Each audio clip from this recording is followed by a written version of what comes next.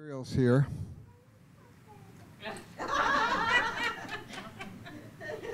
Are you ready? You going? Okay, good. So, as you know, we have a School Starters course, online course every year. And we've helped people start about 100 schools that we know of. Every once in a while, I'll run into somebody who says, "Oh, you helped us start our school." I said, "Really?" Yeah, we got all your materials from the website. And okay, that's good, you know. So, you know, and as far as the School Starters course, you know, you can take it for credit, but most people don't, because what they want is to start their school. That's the bottom line.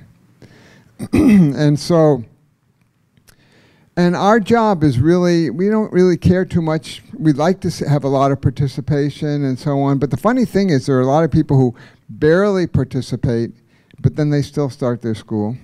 And some people who look like they got nothing out of it, and then 4 years later, they say, "Oh, we started our school." So it's different people have different processes by which they do this. So what I'm going to do is I'm going to go around to each person, and I am going to ask you where you want to start your alternative and what kind of thing it's going to be.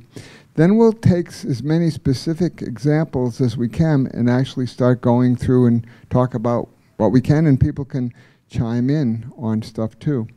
We have another microphone, but it was out of battery. I wonder if I can get it, but whatever.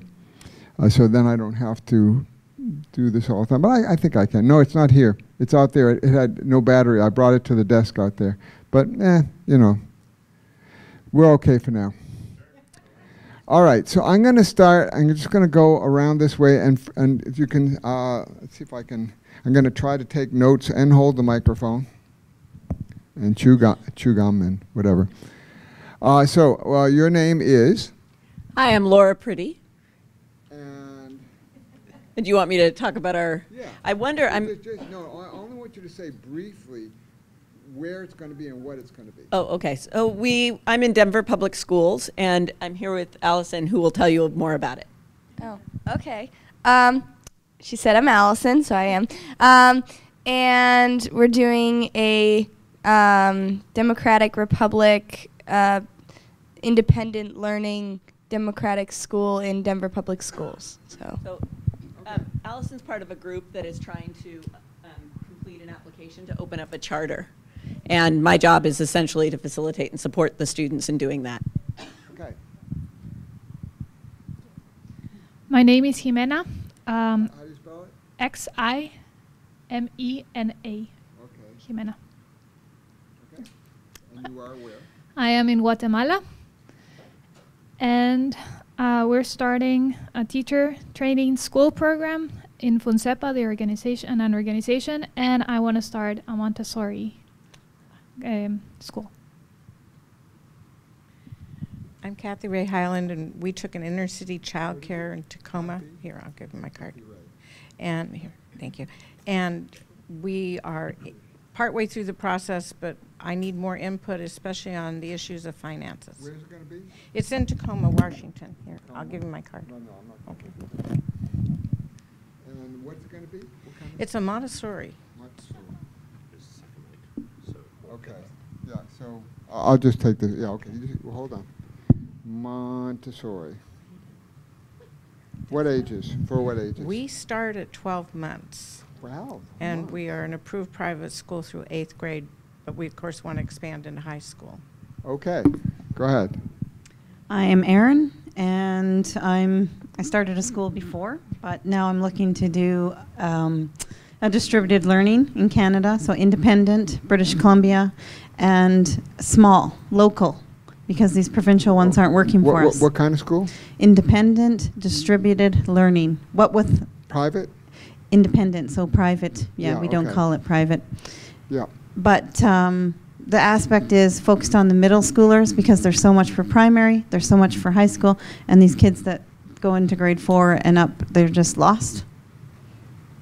And some kind of like social learning community each week, just once a week. So Okay. I just finished my master's in this distributed learning, so hopefully that helps. Hi, I'm Christine, and I'm from Los Angeles. And I've just recently returned to a school I founded or co-founded more than 30 years ago in Los Angeles, a preschool. I just recently returned to it. What's the school? The school's called All Children Great and Small, and it's a preschool. We serve children and families from the children are 3 to 6 or 7 years old. But I want to expand it. The board wants to expand it to at least to get to 8 years old, 8-year-old people. But anyway, it's a whole process, and we're still working on our core values. I'm working with some other people as well. So I sort of would like to make a birth to death school, you know, all ages. But it's really a challenge. You've been AERO members, right? Yes. I've seen it, yeah. Okay. Yeah, yeah. All right, go ahead. I'm Gail Draper, and I helped found a school 30 years ago that's K through 6 in Hollywood. Same thing or different No, school? but we work What? together there, and I am her partner in crime now in trying to, it's time to start something new again. So you started a school in LA? Yeah? The same one or No. different one? Yeah. Okay, wow. But we're friends. Okay. I started. You're going and you're going to I'm help her partner in You're crime. going to help her do the thing. Yes. Okay. That is the hope. Wow. Okay. Go ahead. Hi, I'm Claire Bean, and I live in Westland, Oregon, just a suburb of Portland. I'd like to start an alternative school, maybe, for probably K through 6. Private, I don't know yet, probably. K to 6. Yeah. Okay. Hi, I'm Griffin Toffler, and I live in Sacramento. I'm brimming with ideas about an educational system, and I haven't really shared it a whole lot with other people, but I'm just looking for ways to express these ideas and connect with other people. And I'd like to have a community-based school, K through 6, family-based, community-based, and in the public school system. In the public school system. Yes, but I don't know if that would be charter or, you know, but I want to reach the community population and not have it be an exclusive group. Okay. Hi, I'm West from Rainbow Community School in Asheville. What's your name? West. West, okay. Rainbow is adding an arm to their organization that will be teacher training focused. Where is it? It's in Asheville, North Carolina. And then we only go through 8th grade, so we would like to also expand our model through high school. In addition, I would like to start a school in Tennessee. So I'm in transition mentally and physically and emotionally, so it may mean that I make a move. Okay. Go ahead. I'm Marie Palmer, and I've taken the School Starters course, and actually only barely participated, a little more than barely participated. And you have a school going now?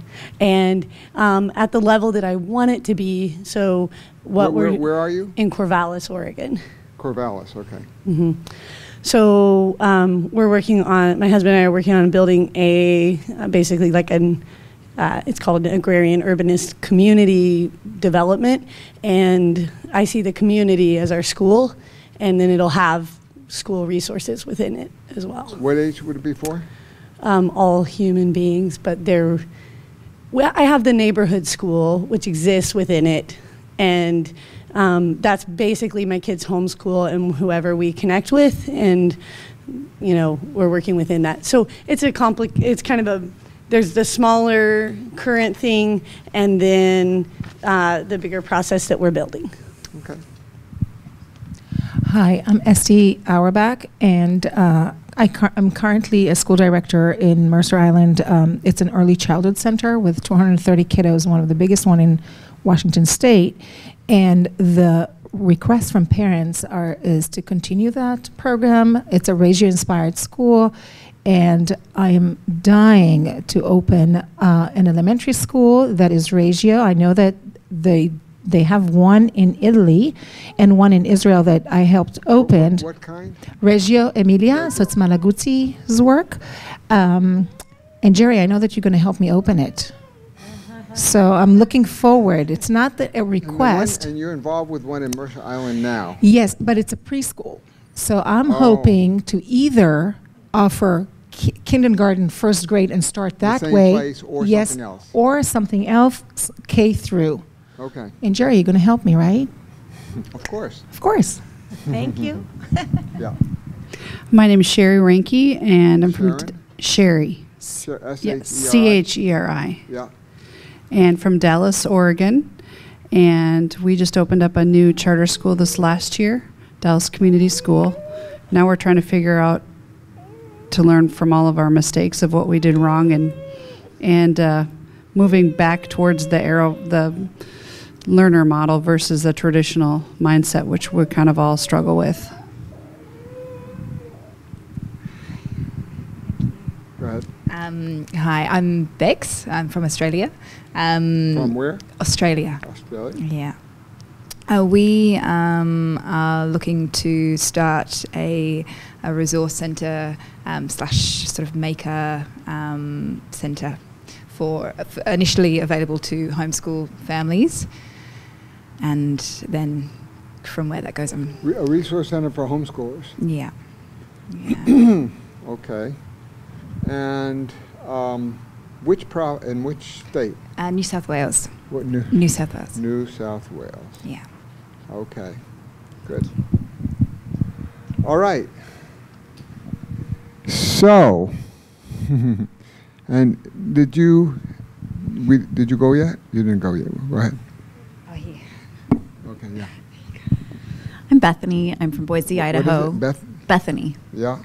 I'm from Boise, Idaho, and I want to start a Sudbury-inspired school. Private. Sudbury-inspired. Sudbury-inspired. Okay. In Boise? Yes. For all ages? All ages. Okay. Okay, and you guys are part of the same program. Okay. So. All right. Who would like to start first? I'll talk about your program. Anybody want to start first? What? What are we going to say about it? What your vision is and all that. You want to start? Sure. Okay, here. In my area, we have several private schools, but they're all very academically rigorous, and most of them are religious-based, and I would like to offer something that's age-integrated. I think that's a really important piece, and something that's not based on any specific religion, so that people can actually have freedom. And we have a lot of homeschoolers, but not something that kind of gives kids more community and more opportunities to explore different things. So that's kind of my... So, let's see. And this is going to be where? Boise, Idaho. Boise. Do you think in Boise you have a market for that kind of school? Yes. I currently have a Facebook group with between 50 and 80 members. So okay. I'm planning an informational meeting to meet the families actually this coming week. How about the laws in Idaho? How easy or hard do you think it would be to start a school like that in Idaho? I think it would be relatively easy. I haven't decided if I want to organize it as more of a co-op or actually a school. There are a few restrictions on actual schools that might be a little bit tricky, but Idaho is fairly unregulated educationally. So the private legislators schools are fairly unregulated. Yeah. When you say co-op, what do you mean? I mean that it would be more of like a program that people would be members of rather than officially a school. Okay, so you don't really mean a parents cooperative. What you mean is a homeschool resource center or something like that. That's probably... This is a very important thing, and I'll tell you why. In my experience, when people try to start parent co-ops, inevitably it breaks down into squabbling. And it becomes all about the parents. And I tell people in our school starters course that you have to have the vision. Somebody has to be the vision holder and make sure it goes in that direction. And you have to step up and do that. You can have all kinds of people help you. You'll need lots of help. But it has to be your school. Even if you've got a nonprofit, you must have a director that has the power to run the school. And then if that doesn't work, then the board can get another director. But that has to be the vision keeper. So I think that's why I wanted to clarify that. Yes, and that's actually something I thought about, and someone else had talked to me about that, the kind of the squabbling thing, and I definitely want to avoid that because I don't want to start something that's going to... I have a group on Long Island that met for the year. First, they say, wanted me to start a school, suburbs. You start a school, we'll decide whether we buy it. No, it's not going to happen. You are going to have to start something. And it may have to be a homeschool resource center because, schools in a lot of places are difficult to start. And over a period of time, they came to realize that, yes, that maybe they could do this. But then the person who kind of was really kind of pushing that and who actually found a location 2 floors of a building for $200 a month. Wow. Wasn't really ready to take over as the director, so she set it up as a parents cooperative, which broke down 2 years later in squabbling, and that was the end of it. And somebody else muscled in and kind of took over, and that person has continued doing that kind of thing. You want to comment on that? Yeah. Hold on. Yeah. I just had a question. Can you be the vision holder and have someone else be the director? Not really. I don't think so. However, you can hire administrators to do certain things. So we're a public charter school, and it's our biggest problem right now is exactly what you're saying, because our board has one vision. They hired teachers that are traditional teachers who have the desire to be involved in this model, but they have not shared that vision as well as they should have or could have. And you have a director who's in a totally different direction. So that's our biggest struggle right now. And so now we're trying to reorganize and trying to set that vision. This has to be resolved, and it has to be resolved with the board letting go and with the director saying, look, I'm the director or not. I'll leave, or I'm the director, but you have to let me direct. Has to be that way. Okay. So now you said Sudbury inspired, and what does that exactly mean? Well, that's a complicated question. I really like the aspects. Actually, I like everything about Sudbury. I think maybe I would describe it as a progressive Sudbury model because I want there to be more parental involvement, and I want to incorporate some things kind of like what BA does at SUMA, where they do parent training and helping parents understand kind of a Sudbury lifestyle outside of school. So I think that's where I want to like add that to what I want to do. Okay, so you can hold on to this for a minute. I don't need both of them really. Double-fisted. But when you say Sudbury inspired, are you implying that you don't necessarily want to be a Sudbury school? Yes, because I don't know if I actually want to be a school in the legal sense. Okay. I think it's important. Some people don't quite get some of the gradations of different types of democratic schools. And they think Sudbury means the same thing as democratic school. Sudbury is a kind of democratic school. There are other kinds of democratic schools that have different philosophies. They're all learner-centered, but they have different ideas about the ways to do it. Sudbury never wants a teacher to offer a class. On the other hand, some of the schools that we help people to start, like Brooklyn Free School, Agile Learning Center, and so on, teachers are free to offer classes. Students don't have to go. And so that's one difference.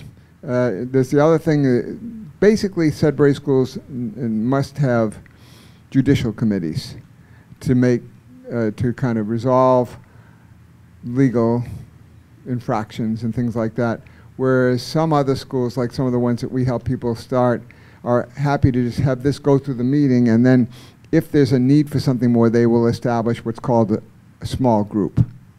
So those are a couple of things to be aware of. And then also it's true that some of these schools don't necessarily vote on the teachers every year. Summerhill doesn't seem to think, for example, that kids even care about that, you know, and other things like that. And so, so it varies a lot. There is kind of a spectrum of approaches within democratic schools, where Sudbury's at one end, where staff are not supposed to offer classes. And Peter, I think, did a nice job of explaining that and why and so on last night. Summerhill's kind of at the other end, where they have a timetable, and the kids just don't have to go to it, but it's there. And in the middle are some of the schools like the ones that we help people start, where the staff can offer any class they want. It doesn't have to be our students, and it doesn't have to be in a particular area. And again, kids don't have to go. So that's just, to what extent, where are you with the organizational aspect of this so far? So far, I'm gathering interest from the community and finding other people who are interested in being a part of it. Okay. And have you had meetings? I have met with 2 people, just one-on-one, and I have a meeting scheduled for this week, later this week, actually. Mm-hmm. Have you thought about like how much you want to charge? Yes and no. So you can charge, if you have a homeschool resource center, you can still charge. Right. Would you become for-profit or a non-profit, or have you thought about that? I've thought about that, and I'm still trying to determine what would be the best idea. I am an entrepreneur, and I'm involved in a lot of entrepreneurial things in our community, and I think partnering with other small businesses and stuff would be something that I would want to do. There are various advantages and disadvantages of the different things. Summerhill is actually owned by the Neal family. And Zoe believes that they would have folded to pressure decades ago if they were not, and if they had a board. On the other hand, there are a lot of alternative schools that have boards and are nonprofits, and of course you can take donations. One thing to know about that is there's a way of doing that so that you can sometimes establish, or the parents can establish, a separate nonprofit from the school that's for scholarships. So that's another way you can do a combination of a for-profit and nonprofit. There are a few examples of that in some places. Summerhill now has what they call a bursary fund, which is for scholarships, even though it's still owned by the Neal family. Okay, so very good. Who wants to go next?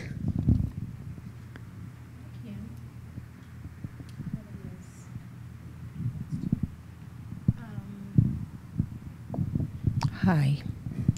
So I have a little bit of background in opening schools because I worked in the Democratic Institute in Israel for the past 3 years, and that's what The we've... Democratic Institute of? In Tel Aviv, in Tel Israel. Aviv, and what is that? Okay. So it was it was opened by Yaakov Hecht, who started the first democratic school in Israel, in Hadera, where my kids went to. And they were very lucky. It's an amazing school. And he had opened it as a consulting firm to help other, just like Jerry's doing, other schools, and correct me because you know the organization, really spread the wealth. And I think that we celebrated our 10th year this year, where the Department of Education had taken, we were able to... Whose 10th year?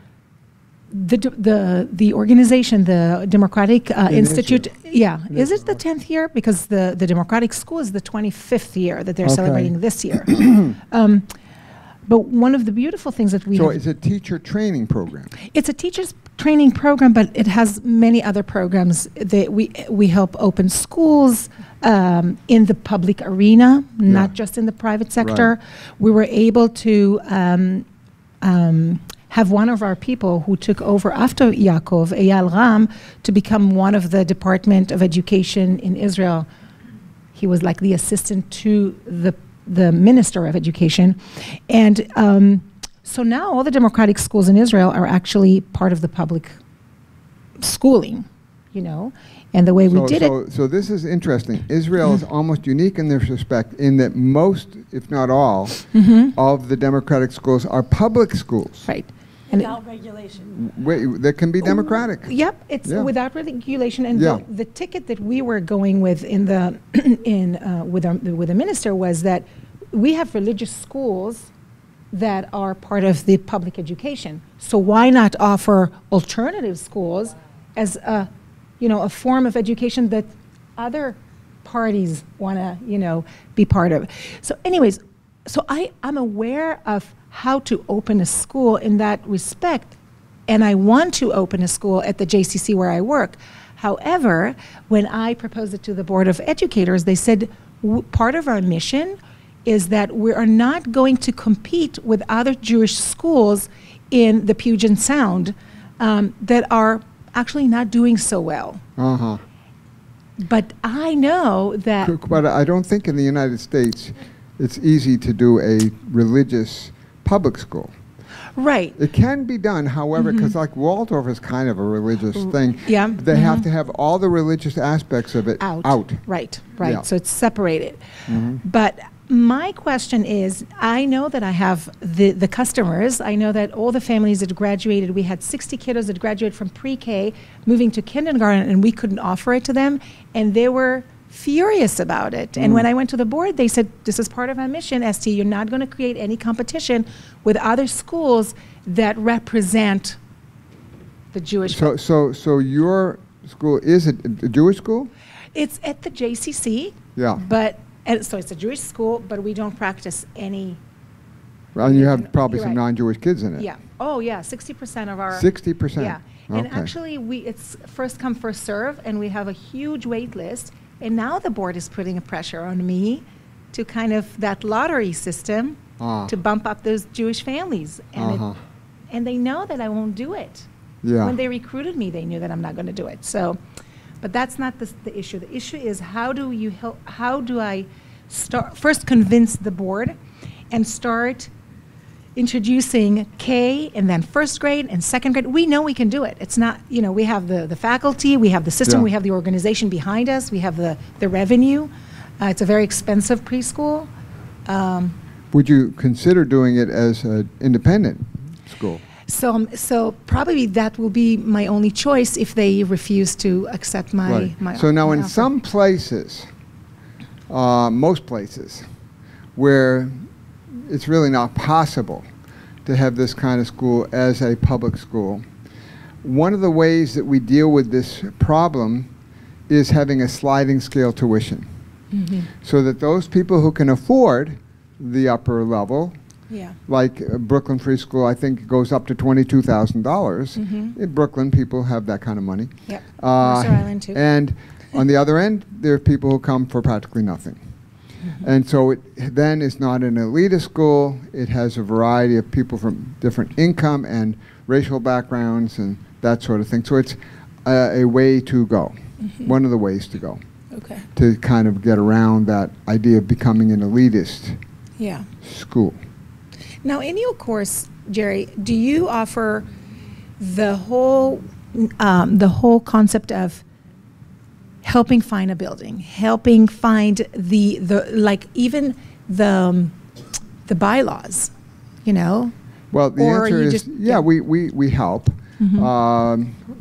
with all these things, but a lot of it is just telling you, okay, now you need to do this. Okay. You know, so that you know, we obviously don't know the state laws or government laws everywhere. So, you know, you have to research that and report back Okay. to the people in the course what you found. You know, what are the homeschool laws? They're different in every single state. You know, what are the private school laws? What's possible in a public school? What are the requirements for charter schools? Do you have to have the core curriculum, stuff like that? But there may be people from your state there who have background and know all about it. Yeah. There's so much Oh, help sure. from the other students. Right. Yeah. Okay. Okay. Thank you. And so your main question is how to move forward with this. Have you had any meetings yet? So I had with the board of directors and with the CEO of the JCC, and they very clearly said, Esty, it's a huge dream. It's a beautiful dream. It will cater our families. So you have to understand this is a 65-year-old school. So many of the parents of our children have gone to that preschool. So it's a huge community, and it's so it will be very supportive of this initiative. Right. However, I don't know how to convince them that it has nothing to do with the other Jewish schools, because it's going to be a Reggio Emilia-inspired philosophy, which we don't have in the state of Washington. Okay, so the school that you have now doesn't use Reggio Emilia. It is, but it's only does. a preschool. Oh, but it does use that. Oh, yeah. Okay. We're And the maybe you first one can in the tell country. people a little bit about what that is. Oh, okay. So Reggio, he is just like this, one of those amazing educators, just like Jerry and Gary yesterday, and everyone goes back to Rousseau probably, who after World War II helped some mothers who he have met on the street trying to build a school, and streets in Italy. And actually, he didn't. The name Reggio Emilia is from the region in Italy, and they're very known all over the world for early childhood education. And actually, Israel, with the Department of the Democratic Education Department in Tel Aviv, we have taken the whole city of Ramat Gan. We sent people to Reggio, and the beauty of the philosophy is really take what really works for your culture. So you cannot duplicate it in any ways. It's not like a Summerhill or a democratic school, or it's child-led education. The teachers have to be highly, highly qualified to create those amazing provocations that would create critical thinking and allow children to explore other ideas. Has a lot of tinkering into the pedagogy. It's really a wonderful philosophy. I think Well, it's interesting. I didn't know that Ramat Gan was Reggio, the whole thing.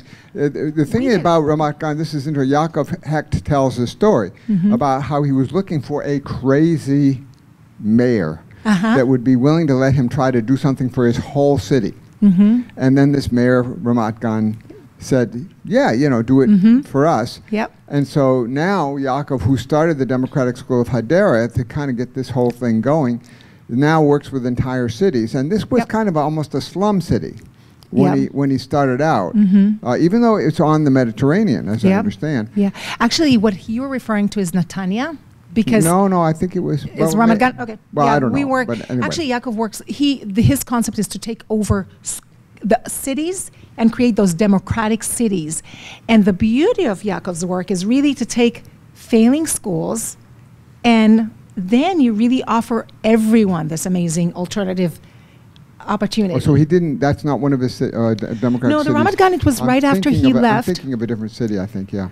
Okay. Bat Yam. Bat Yam. Bat Yam. Yes, yes, that's his baby. Yes. Right. So yeah, there's so many options. It doesn't have to be just for the elite. In Israel, we really were able, to talk to people. We did circles of connections, and we said, "What do you want, parents?" And then we went to those officials, and we said, "That's what they want." And with a ratio in Ramat Gan was really parents that were fed up with the early childhood schooling, because it's public in Israel. It's not like in America. Preschools are public. And so I don't want to take all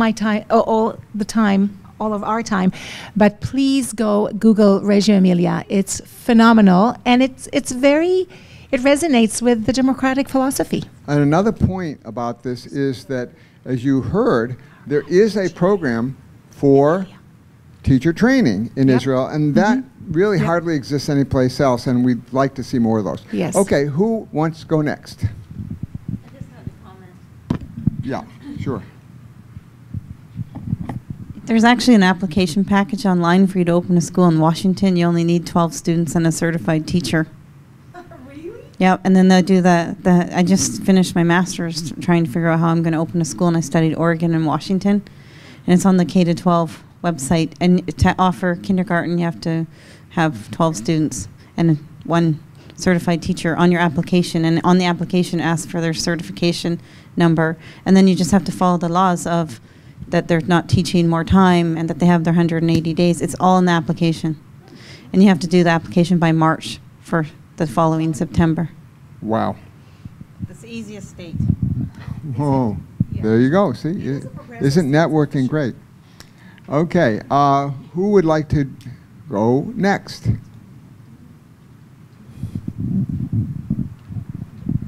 So I would like to open a true Montessori school in Guatemala. A true Montessori school. Yeah, because there's one like private Montessori. It's called Montessori, but it's not. Yeah. It's not. I have my training in assistance to infancy. I'm finishing the first summer right now, and I have the elementary training. But in Guatemala, homeschooling is illegal. And working, though a lot of people are doing it, and to be able to open a Montessori school that doesn't cater to a specific group, I would have to ally with the Minister of Education. Yeah.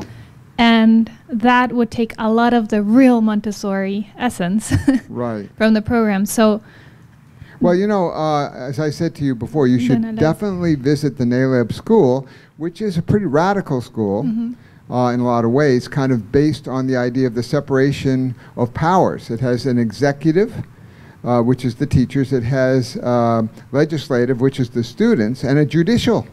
Yeah. All part of this school in Guatemala, which I visited, and it's a great little school. Yeah. And one of the things that's important to understand about Montessori, which I said to you before, is that there is nothing antithetical about democratic education and Montessori. That she was very radical herself. She said follow the child, and she meant it. A lot of Montessoris don't do that, but she really meant it. She even said that any kids over 4 should be able to vote. Yeah, she wanted to start a party. A party for children. Yeah. And so that's a thing to keep in mind, and there's just no reason why that can't be done. Yeah, and the other project is a teacher training Teacher program. training. Yeah, for public school For teachers. Public school teachers. Yeah, and right now I'm Would working. you try to do this as a public program? Yes, I work with an organization, and what they do is they bring technology into the schools, and they teach. But your school would be a public school or private? You don't know. I want it to be private, but cater to. Well, you could have a sliding scale tuition. You can get donations and Yes, fundraising. that's where and I'm gearing things like towards. that. That's a whole other thing, is how to raise money. Yeah. for- Nothing. No. I mean, when we started with Brooklyn Free School, we didn't have. We just, during the whole first year of having meetings, we just had periodic fundraisers, but there was no seed money to begin with, Yeah, but go ahead. And I lost my. Oh yeah. Sorry. Well, you were trying yeah. to figure out whether to be public or private. Yeah, it probably would start as a private, and then to see how it duplicates in different parts. Yeah. My cousin right now is starting a school, which is more based on recycling principles and everything, but to bring like the Montessori seed into those other schools that are building for public schools. There's a woman that I need to put you in touch with. Her name is Sharon Caldwell. I've heard of her, yeah. And she originally was wanting to start a Montessori school in South Africa for her kids. And then we got to communicating, and she got to visit some independent alternatives, democratic schools. She went to Australia and saw some and so on. And we helped her get her school started in South Africa, which she then ran as a democratic Montessori. So she is our expert on democratic Montessoris, and she's now operating and working with the Montessori Foundation. Sharon Caldwell, Caldwell. She's now working with the Montessori Foundation, and so she's happy to help people who want to do this kind of thing, and she did this for 10 years or so, and now she's working as a consultant and so on. So that's something to be. Now, to what extent have you organized this yet? So you haven't had any meetings yet? No. My first approach right now, it's with this organization, which has bring me a lot into the public part of education. And my first step was getting the training, the knowledge. And do you know where in the country you might want to have it? Right now, city, to start with, in Guatemala City, and in my cousin's project, it's in Tecpan, which is on the outside. So you're not sure it could be anywhere? Both. Because it would be like both types of models. One, it would be more oriented to like the private, and then from that part, get the how do you call it, the sliding scale tuition. And from the other part, it's just implementing the Montessori method in a public school. So. Okay. That's been built. Good. Okay. Who is next? Who wants to go next? You got to get to sleep earlier. Really. I know it's hard because it goes on and on, right? Yeah, I know. They want to speak, but they're waiting for the other girl went to the bathroom. So okay. So, when she comes back, okay.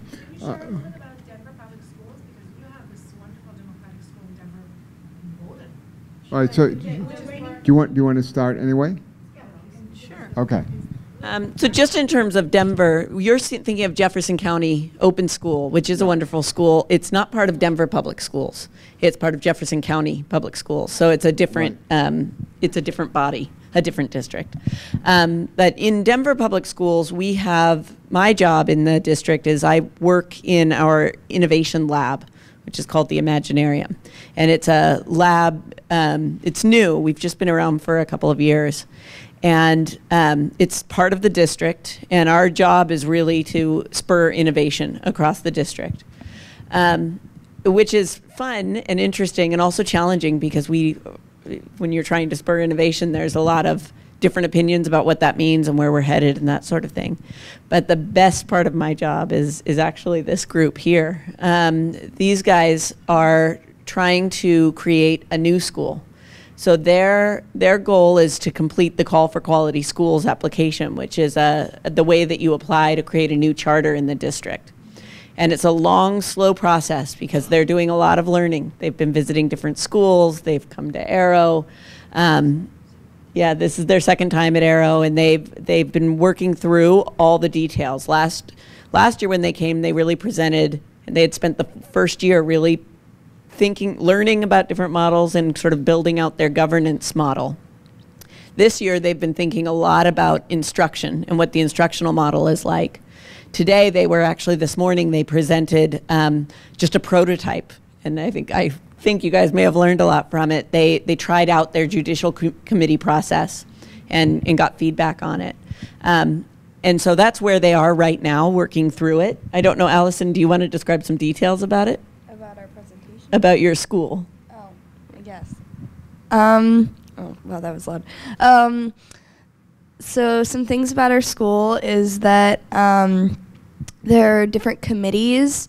There's the executive committee, the judicial committee, congressional committee, and then some subcommittees, and then the community relations committee. And all of these have elected officials, both students and staff, onto them to make decisions. So it's not a direct democracy.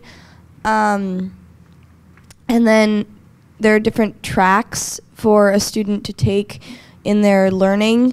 So say, this is the example I always use pretty much.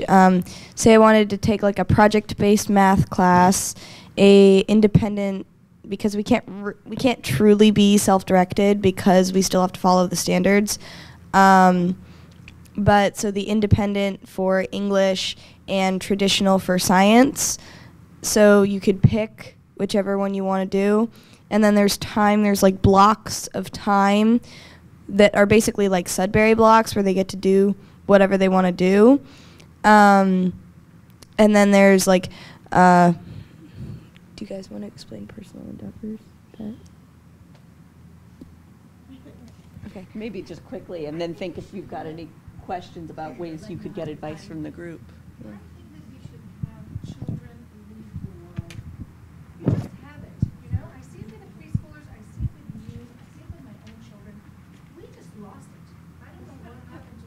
Kids should vote.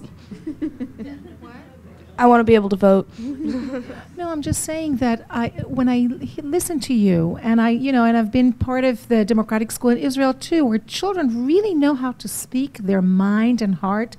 And I just think that you should run the world. We as adults should step down and just be your guests. I'm serious. It's just so beautiful. Okay, so how far along have you gotten? What are the possibilities of you really being able to pull this off? So right now, we are in the process of filling out the charter school application, and around next year in April, by that I mean like 2018, in April, we'll probably present to the board. We'll probably present to the board and see if it will get approved.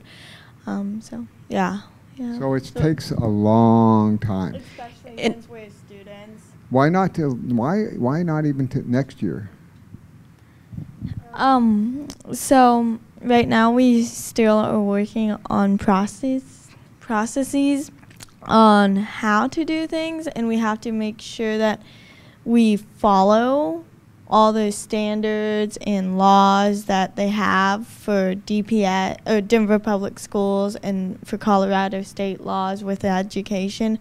We have to look over those, make sure we are applying them to our school, but still having them the way that we want them. When this thing opens, do you think you'll still be in school? We might be like seniors in high school. Might be seniors, huh? Yeah, might be seniors in high school. Okay. And have you met with the board at all yet and stuff? No? Is the local board, do you think, open to something like this? So I'm going to speak to that. I think they really could accomplish this. They have the support. A lot of people in the district know about what they're doing, and they definitely have a lot of people's interest.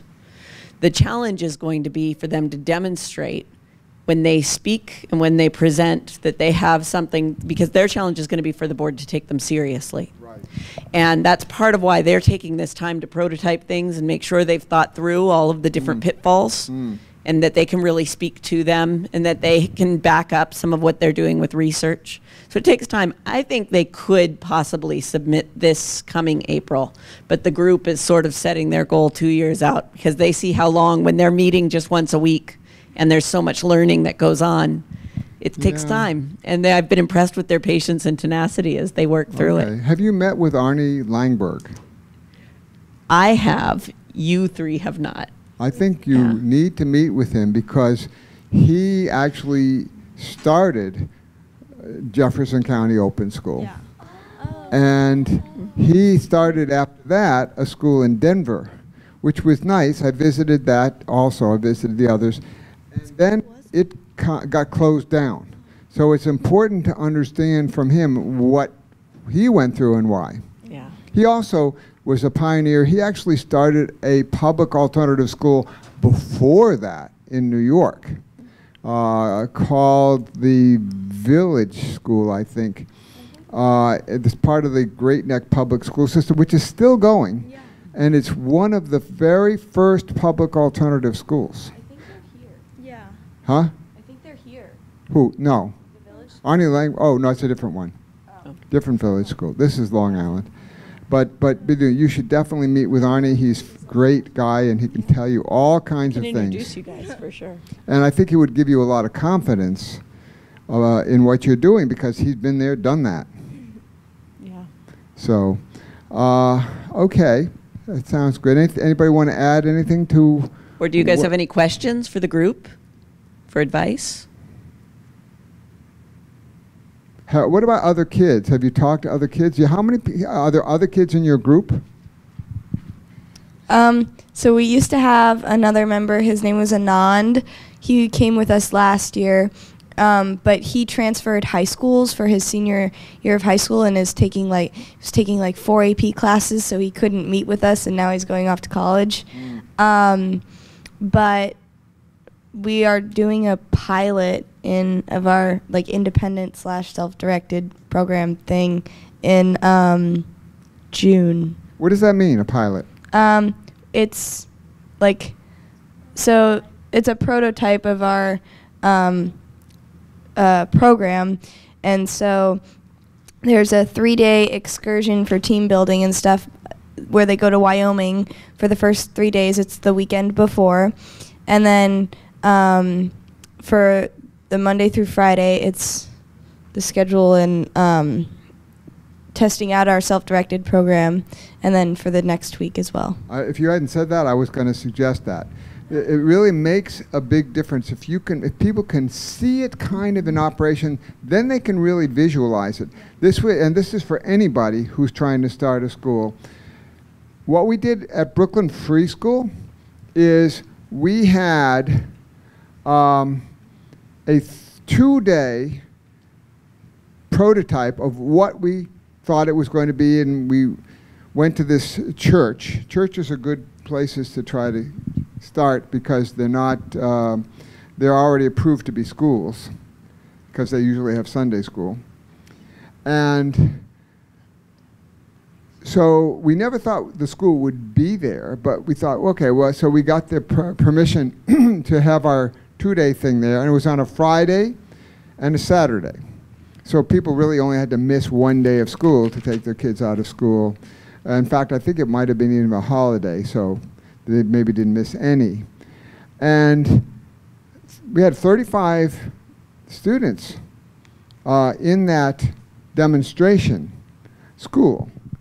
And meetings were brought up, and all this kind of stuff. You would think that these students had been involved with this for a long time. It was all very natural to them, and all of a sudden, everybody could imagine it. To the extent that we wound up actually opening at that church, even though we didn't think that was going to be where it was going to be. It just kind of imprinted on everybody. And we were there for 6 years, I think, until we actually bought a building for $1.7 million. We had raised enough money to do that and borrow it and so on. And that's where it is now. It's in a 5-story building in a nice part of Brooklyn. So I think that this is an excellent thing to do. I would like to ask just a quick question and then let another group speak. But I think one of the things that this group has struggled with is that they are a very small group. And they've been working now for a couple of years. And so for a little while I was talking to them about, do you want to try to recruit more kids into your group? And the group has said they think there would be so much learning for new students to come on that it makes more sense to do the pilot in order to get other kids interested than to try to bring them on in the planning at this phase. And I thought that was really wise. Like, it made a lot of sense to me. Right. But I wanted to hear from your experience whether you have any other thoughts on that. I haven't had much experience trying to help start a public school. So, I mean, people have done that. There was one of our school starters that started one in Florida, and it didn't make it through the whole year, you know. The local board refused to pay. Huh? Yeah, now usually charter schools are not beholden to the... Yeah, but Denver's a little different. It'll be hard to get approved, but if they get approved... Yeah. It's district, yeah. But that doesn't happen. What would happen in Denver would be they would have a hard time getting approved, or they would have a hard time getting enough students recruited. Those are two real problems that could happen. The district won't bail on them if they have a significant, if they get approved with the board. They won't get. Why not? Our district is a very pro-charter district, and I've never seen that happen where the district suddenly pulled just because they didn't. Now, well, what could happen is after a couple of years, if they start struggling with performance, yes, that could happen. But not mid-year. It would be too soon. This is why it's important to know your state laws, because in Florida, it actually was up to the local board. In other places, it's a state level thing. And so it really depends a lot. In this case, that local board just simply didn't pay. And so there was not much anyone could do about it. The staff didn't get paid. They had to close. Mm-hmm. Okay, who else wants to do one next? Yeah. Or, you know, I'm not sure like what everything is involved in creating your charter school, but perhaps, I don't know if you've thought of this, but during the pilot, if you have somebody video documenting what is happening, a videographer, first of all, that can create more of a sense of how this is going when you present it. Second of all, I don't know if this would be beneficial, but perhaps somebody who's video documenting it can get it out there and say, look what these students, what these kids are doing. Like, this is student created, right? This is amazing. It's very inspirational. Students who care so much about their education that they are going through all the steps that normally adults have to go through to create this, and their doggedness and determination and persistence is an inspiring story. And perhaps, I don't know, if getting it out there through some news source, or perhaps Upworthy, who knows, would garner support for this in beneficial ways. Okay, so anything you want to say in conclusion before we go on to, I think we can do one more group? No? Okay. Who else, who would like to go? Okay. Okay, so I want you to be as upfront as possible. I won't get my feelings hurt because you have so much experience. So please say, not that I think you're holding back. You are, yeah, that's true. Yeah. So I'm in kind of this, unusual position of doing something that is, everyone is doing things that are very different here, but I'm doing what I think is, it's way too much for myself and my husband, and we're working on making that greater. We're building this neighborhood community development, and I see the community as our school, and because we unschool right now our kids, and then we hope to have other families. We will have other families who are doing But you similar actually have things. started doing something. We have 144 acres, and we are working on getting things passed. We're dealing with the city. And this the is state. where? This is in Corvallis, Oregon. Corvallis, yeah. There used to be some alternative in Corvallis a long time ago. There's nothing. There are there? alternatives in There are. Corvallis. There's no Sudbury. I've considered Sudbury. Last year I started there's one in Eugene, and there's one that worked with kind of between Eugene and Corvallis. Uh-huh. So, and last year I started the first kind of attempt. I shouldn't say attempt. It was very successful for what my family needed, which was the goal. It's very similar to, I don't know your name over here, Bethany, what she seems to be doing. And we got together with other families, rented a location, and met, in our case, 3 times a week. It was just such a huge burden for me. It was so financially, I found people didn't want to pay me to let their kids run around and play and vote on things themselves. I mean, really like-minded parents, I believe, that were like, we'll just get together with friends and do this at our house. I mean, these are unschoolers. They don't want to pay someone. So part of what you have to do is become cognizant enough of this whole process so you can explain to them the things that happen in this kind of situation that wouldn't ordinarily happen just letting kids run around. The kind of interactions, the kind of resources that you'll have, the kind of school community and culture that you'll have, and how that would be hard to recreate, in the other way. And just, if nothing else, the variety, which you can't necessarily get with just playing with a few friends, you see. Right, and I think part of my difficulty is that I've wanted to appeal to homeschoolers, unschoolers. Yeah. And they don't want to, they are happy. That's a problem. They're pretty happy. Well, I want to say something about that. That's not a problem that they're happy, but they don't feel the need that I feel. Yeah, but I want to say something about that. If you're starting a new alternative, sometimes it's hard to make a school, and so you want to start a homeschool resource center. Right.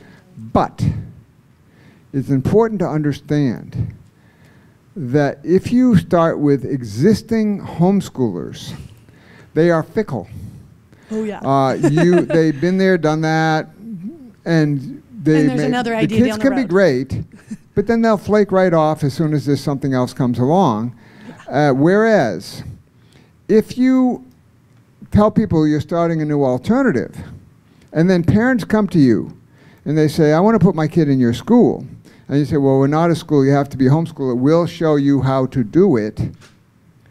We'll help you start with it. We'll train you to do this. They will remain loyal to you. And this is the experience, for example, that a very, very good homeschool resource center in Massachusetts had, what's it called? North Star. With North They're Star. here too, right? North Star.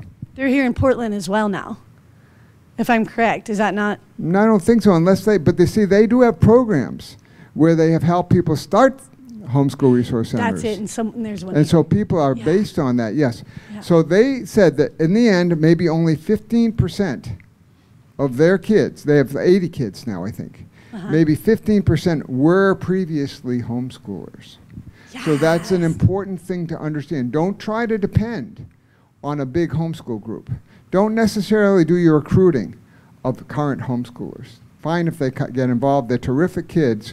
Oh, yeah. Don't expect them to stick around.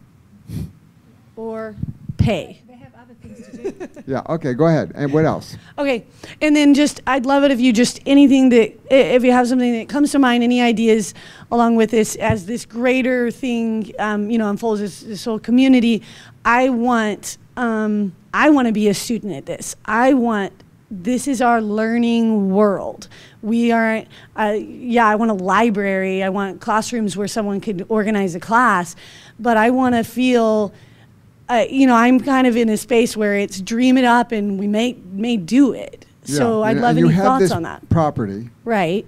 And have you started any kind of program on it yet? No, cows are on it right now. Like that, we just have it under contract. Are they free cows? No, there are vegans in the neighborhood who do try to set them free. They're not my cows. Oh, They're okay, renting the okay, land. All right. Well, you know. My kids are very free on the land. We live yeah, around the corner, and we still need to build a house. So I think that, you know, sometimes it works to start a camp. Camp, okay. Sometimes it works to start a camp if you keep in mind that this is not what you're just going to do. It's a stepping stone, and you let people know from the beginning. It's also, remember, the prototype thing is good to show people what it could be like. See, so people can really envision it. Well, I guess what I'm asking is, I actually care even more than you could do starting something during school vacations, for example. Yeah. Program. And that's good for people like within the community as we build who may be coming from another perspective to say, hey, why don't we all hang around and learn right here? Right. We have cottage businesses, all these different things, agriculture, all within it. Didn't you like that image of a library just expanding to being all this other stuff that Peter talked about That's our last thing. night? That's it. And so a resource center fits in really well within it, but I really see the school as the whole community and every age. Everybody's in it. It's even the expanded from the 4 to 18. My babies, would be just as much a part of that community as anyone else. It's also related to that concept you talked about, a park. And I was explaining to Peter afterwards that there is somebody in Russia whose father was a guy by the name of Balaban. And I met with him, and he started something called park schooling. Park schooling being the same thing as just going into a park and doing whatever you wanted to. That was his concept of school. Yeah. And so what they did is they actually did a prototype of it within a public alternative school where there were a school of about 600 kids. They had 70 kids that were part of the park school program and had just the resources of the whole school to do whatever they wanted with. They could go to any class they wanted to or not. They could organize, they could have use. Yeah. And so his daughter is actually continuing to try to do this in different places in Russia, park schooling. Oh, in Russia, okay. Yeah, in Russia, yeah. Doesn't it get cold? Put on your warm clothes. Not People always. used to live in it.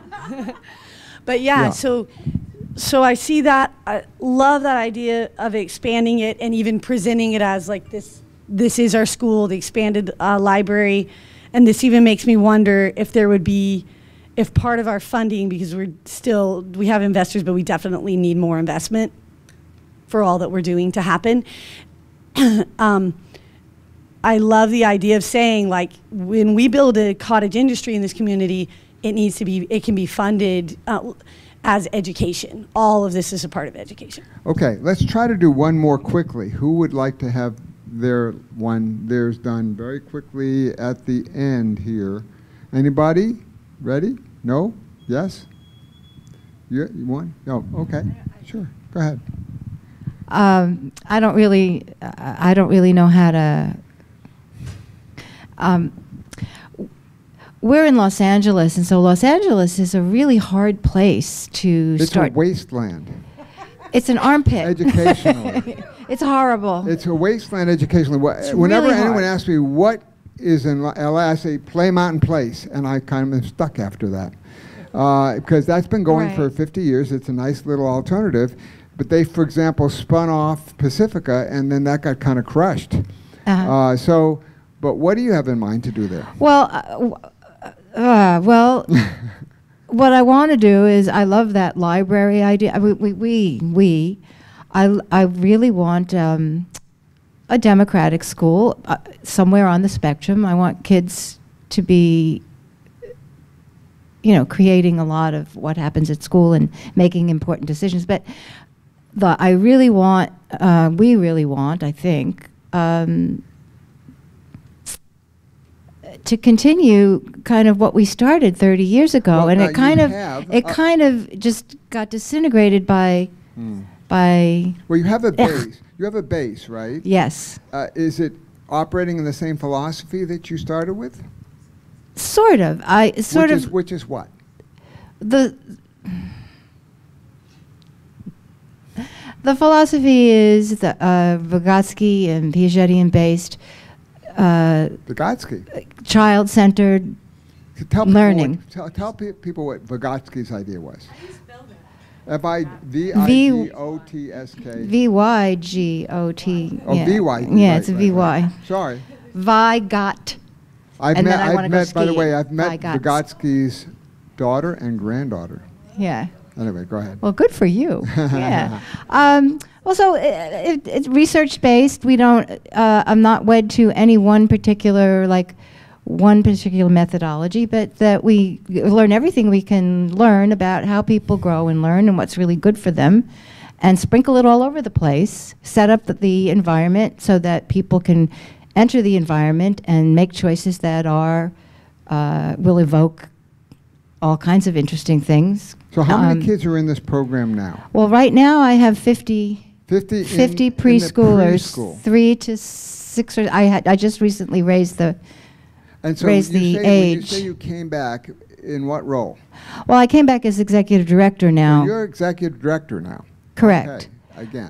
Again. Well, I never was before. Before I was just a co-founder. I was a teacher. And I served as director. So you're executive director, okay, and your board is supportive of what you want to do. Right, but they fell away from the mission and philosophy. They went to more standardized, traditional types of controlling the children concepts, which so they must be is okay horrible. with you moving it back in that direction. They are, yes. That's what they want, and they want to expand outward, but upward to different age levels So what's and stuff. stopping you from just doing it?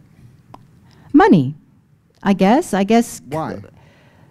Well, you have to fundraise. Is it public or private? It's private. It's private. What's the tuition there now? Oh, it's not very expensive. It's a parent participation school, and it varies depending on how many days a week you go. So I don't actually know, but if you went full time all the time, it would probably cost about $1,200 a month. A year? A month. A month. Oh, 12. Okay. Well, that's money. That's money. Yeah. Okay. And so what if? But not in Los Angeles. If you go to the next, say first grade. So yeah. you're going to go to first grade next year. To age 8. Huh? We'll take kids as old as age 8. But let's say you want to do that all at once, or you want to do one grade at a time. Well, I've learned that incremental stuff is good. Building incrementally, making a stable base and then growing upward. If you announced that you were going to go to first grade next year and people came in and you still had your same tuition schedule, why would that be a problem? Well, we'd need space.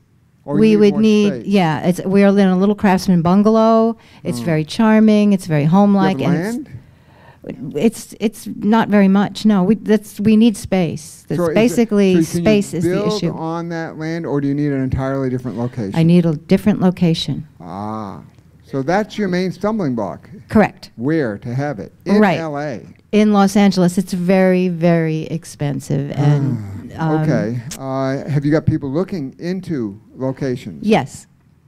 Yes, and we've had people for about a year. We've had this group of interested people that are some teachers and some parents who would like to create. And we worked on core philosophy and what would be the mission and what kind of school would we create.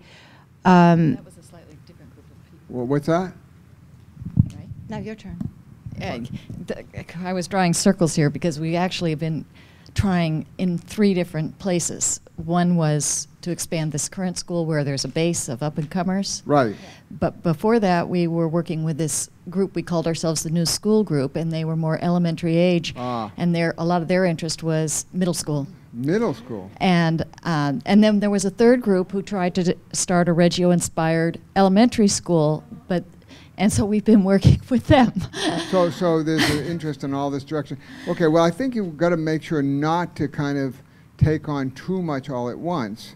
But just to get back to this idea of going just to, say, first grade, even this coming year, first of all, legally, can you do it, or you're not a school and then just... No, after age 5, we could do it like I have a license. I expanded our license. The licensing will permit 3-year-olds all the way up to whatever age they are when they enter first grade. That's kind of the license. It's kind of Yeah. But after age 6, Okay. But you're, right now it's you to have what- you right, have a right school now it's to what age? to 6. And so that's what you can do now. Right, but you can't mix. They won't allow you to mix programs. It's for children's safety. The state will not allow you to mix 3-year-olds with 7-year-olds. Okay. Have you thought about, see, maybe you have to be careful not to think, oh, well, we just can't do this till we get a whole other location. Okay. What about if you contacted some local churches and decided to just continue to begin with, to have your program for the next older group there, and if that meets those standards for that age. And then, you know, yeah, it may be a little messy at first, but then you start building up the finances, you see. Both the schools we were involved in started in churches and then Yeah, expanded okay. out. All right. Yeah. So you could do that, and in fact, I mean, if the other parents were ambitious enough, they could even try to do the same thing for what they want to do for their groups and start small like that. And in different locations, all kind of nearby each other, you can get together and do stuff together, and stuff like that. But it's a little messy at first, but at least you kind of established it. And then you see you're building up some finances, you're getting more people involved, and then you see you can really demonstrate the need to get a new site. Yeah. So that might be Yeah. a way, rather than saying you have to do it all at once and then never getting it done. Right. It's kind of, yeah, we're sort of So frozen. that would be a way of doing it. And this happens. Sometimes, you know, when something is starting new like that, you're all over the place. I remember that at one point, the fire marshal said we couldn't use the building we were in anymore. And so what did we do? We wrote a thing saying we're now a school without walls and we will meet in places that meet the standards. And we literally went for 6 months not necessarily knowing where school was going to be the next day. In fact, we actually made a little documentary reenactment of a true story about a kid who went to 12 buildings before he could find the school. And what's interesting is he wanted to find the school, you see, which tells you something, you know. And so, and on days when we just didn't have a place to go, we'd go to the university's library. Okay. So, you know, yeah, so, you know, sometimes it has to be messy like that a little bit. Okay, I think that we've kind of run out of time. You have something you want to say? Just in addition to what you say, Jerry, the most important thing is that you have the children. Because if you don't have the children, there's nothing to do with the building, right? So you have the children, and I would encourage you to do that. It reminds me of a story that when I just came back from Boulder to Israel, one of the first projects that the Department of Education, the Democratic Education Institute had given me is to go up in the north of Israel and help a community, a small community, it was a prior kibbutz that became a cooperative, to build a school. And I met them in like a tractor shack, literally where they put all the tractors. And I said, where are we going to have it? And he said, well, somebody donated a yurt. And we have enough funding for another yurt. Would you help us open the school? So we opened the year with 2 yurts. Now they have 5, and they're huge success with a wait list, and they're in the forest. Yeah, and one of the schools, that we helped to start in England started with a yurt Yeah, too. writing down. But by the way, I helped build the first yurt in the United States. Really? Yeah. Yeah, I knew a guy by the name of Bill Copperthwaite, who I'd heard was doing a subsistence farming school, and I hitchhiked. I was in college. I hitchhiked up to Maine and asked where he was, and they said, "Oh, you have a long way to go." And they said, "You see the trail across the way? There's no road there. You have to hike across the peninsula." And I was with a suitcase and a with a tie, suit jacket, you know. And so I went in there and I found him eventually. It was getting dark, and I wound up staying with them. And then at one point he asked us to go out and gather these you know, sort of small trees and put them together, and we were going to do this idea that he had taken, that he'd found in Mongolia, to build a yurt. And so we helped build that first yurt. Beautiful. And in fact, I saw him 25 years later. He was building a yurt in Ithaca for Dave Lehman's school. So anyway. Thank you. Okay. All right. Thank you, everybody, for coming. I'm happy to work with anybody who didn't get a chance to talk enough about this, and you can just come and grab me, and thanks for coming.